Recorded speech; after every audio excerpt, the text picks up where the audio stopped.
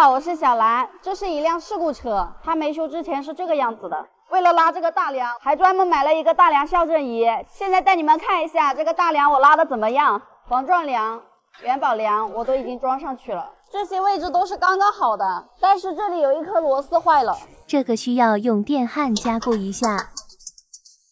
上次二氧化碳没有了，我又重新充了一瓶。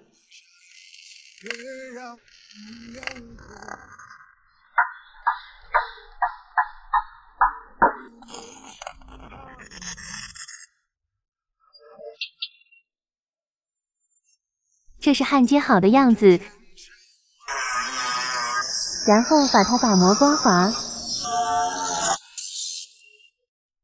二舅，你怎么来了？这是我刚买的二手车，你过来给我看看，看一下这地方要修一下，这个换一块太旧了，后面这一块也换一下子，洗也洗不干净。二舅，你是不是钱多了？这些东西根本就不用换，可以翻新的。这也能翻新吗？拿来我自己擦吧。这个车都已经焊好了，现在把元宝梁和防撞梁拆掉，打钣金胶。这次的钣金胶是白色的，还需要用手抹一下，把缝隙里面都填满。等它干了之后，就喷底盘装甲。现在开始喷底盘装甲。这个颜色好像有点不一样啊。这个颜色确实和原车的有点不一样，但是没关系，我已经准备了原车漆，等底盘装甲干了之后就可以喷原车漆了。这个要加一点湿式剂，再加一点固化剂，搅拌一下。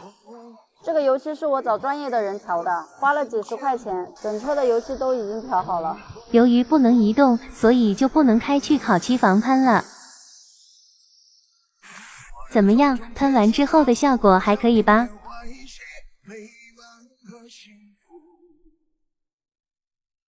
你看那个人打车过来，应该是来找我们修车的。就是那个吉利车主。小兰，我的车不能熄火了。那你怎么不开过来呀？我是打算开过来，但是开到一半就没有油了。那你怎么不去加油呢？我是想着把油烧完，让它自动熄火。熄火还不简单吗？你画一个3档，然后踩刹车，离合器放快一点就熄火了。我的车只有 D 档跟2档。好吧，当我没说。那你带我去看一下吧。那你拉上工具，再拿桶汽油，我重新再打一辆车带我们过去。不用打车了，我骑电瓶车带你吧。上车吧。前面这个灰色的车就是我的。哦，你这车还挺酷啊。先给它把汽油加进去。现在启动试一下。打着了，发动机现在是900转，现在把钥匙关掉，还是900转。把钥匙拔出来，还是不会熄火。就是这样的，这是什么东西坏了？这个我要一步一步的检查。不过你车里面有一点小小的味道，你有没有发现？应该有吧。小兰，快点帮我熄火吧，一会儿又没油了。像这种自动挡的车，挂档踩刹车是不会熄火的。我今天教你一个很简单的方法，让它自己熄火。看到这4个高压线了吗？这个下面就是火花塞，把点火线圈的插头拔掉，它就会自动熄火了。原来这么简单啊！那我每次熄火都要拔这个插头吗？那倒不用，我先给你看一下点火开关。汽油车不能熄火，一般都是点火开关的问题。现在要把这个壳子拆掉，把方向盘往这边转一点，就可以拆这颗螺丝了。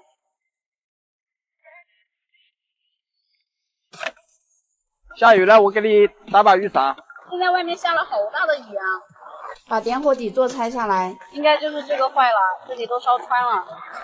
把插头拔掉，看一下会不会熄火。散架了，不过还好熄火了。师傅，你这个是锁芯坏了，现在雨下的太大了，要不我先给你装上，开到我们修理厂，等会再给你换一个。可以，那你的电瓶车怎么办？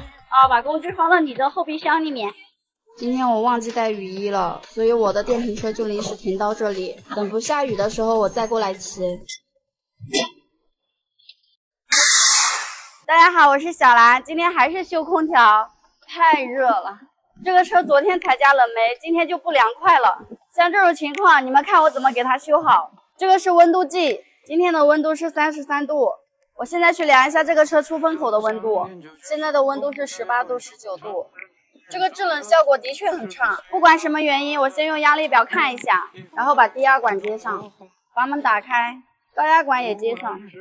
压力不够呀，高压只有18，正常的话14、8左右。低压只有1.58，正常的话是2巴多一点。昨天压力都是正常的，今天压力就不够了，肯定是有地方漏了煤。这次我就不用这个喷水壶了，我用这个冷媒检测仪。这里是一个探头，如果检测到冷媒，这个地方就会发出声音。这个瓶子里面应该还有一点冷媒，我用来试一下。我先把这个管子扭松掉，检测到冷媒就会发出声音。现在我就开始实战测试，像这种表面看得到的地方，还是用喷水检查，哪里漏的话就会冒气泡。这个检测仪主要是检测看不到的地方，比如冷凝器的背面、空调泵的皮带轮、隐藏在角落的干燥瓶，能看到的地方都检查完了。还有一个蒸发箱在外面是看不到的，用喷水壶也没办法检测，但是用这个检测仪就很方便。第一步，先把空调打开，然后把风机打开。如果蒸发箱漏冷媒的话，检测仪放到出风口就可以检测到。看来就是蒸发箱漏。这个冷媒检测工具是不是很好用？现在我要把这个车的蒸发箱拆掉，看一下到底是哪里漏。蒸发箱是空调里最难拆的，所以一定要有把握。万一拆下来不是它漏气的话，就白拆了。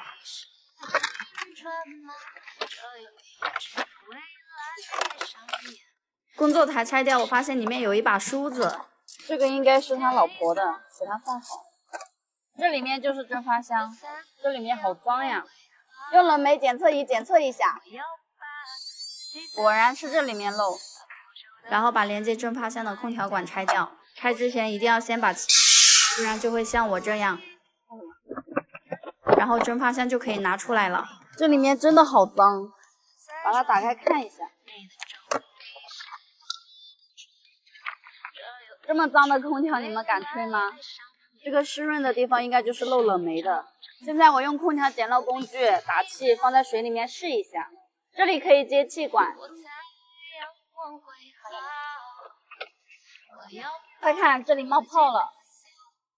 这个蒸发箱已经坏了，需要换一个新的，或者拿去焊一下，故障就能解除。说了半天，你就想拆我的发动机，然后你好多赚点钱是吧？小兰，我带了一桶柴油，你帮我把发动机清洗一下吧。用柴油清洗发动机？换一家修理厂吧，我不敢用柴油清洗发动机了。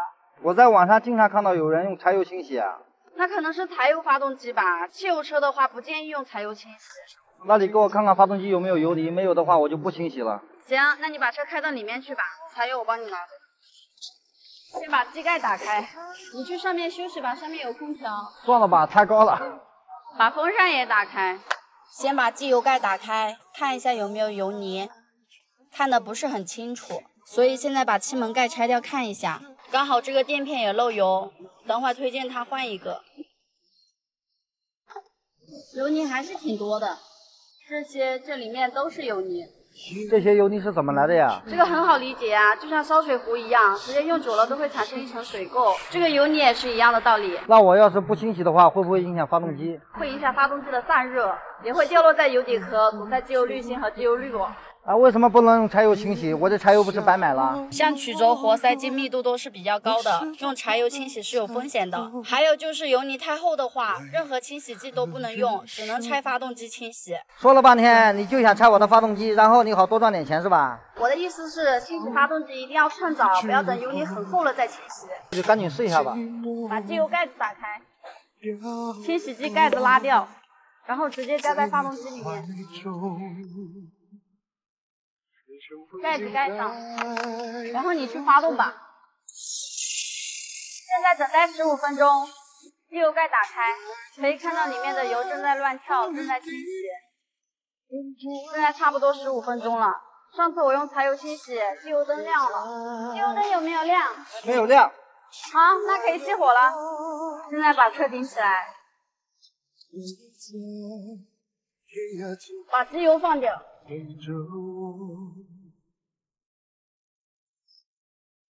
这个机油看起来很黑很脏，就是因为里面的油泥被清洗出来了。